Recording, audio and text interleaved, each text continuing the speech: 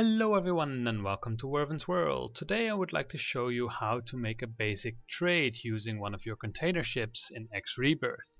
So once you've unlocked some trade offers, you can basically check them. You can see here all the things that stations are selling, and you can see here all the things that stations are buying. So let's see. We have a thing called Bofu here, and it's bought by stations for 71 credits. And it's sold by stations for 53 credits, so we can make some profit here. So we go to Bofu, we select next.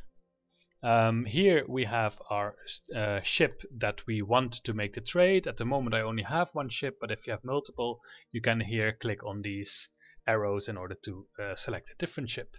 So I'll go to next here, and then you can see here what I have in my Sturvok, and here what the station has, and I can drag this slider up and down as much as I want. So I can buy one, or I can buy 1509 because that's all he can carry.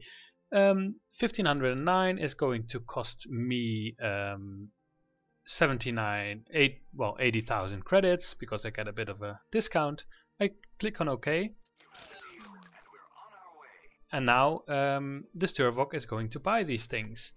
So then we can sell them. So to sell them, we can go to offers, and then we can go here to Bofu, and we can see here what people are buying it for. You can see here the adjustment.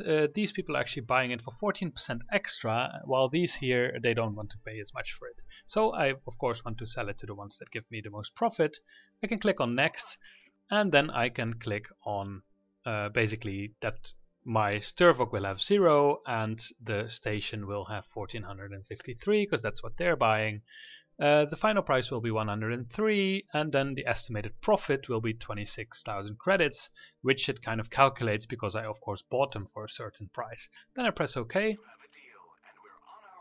and that is a deal. So then I can go to my property, and I can see that my Sturvok has two things to do now.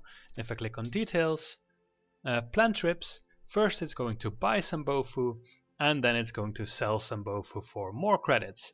So that is how you make a basic trade in this game. So I hope you find it useful, and see you next time.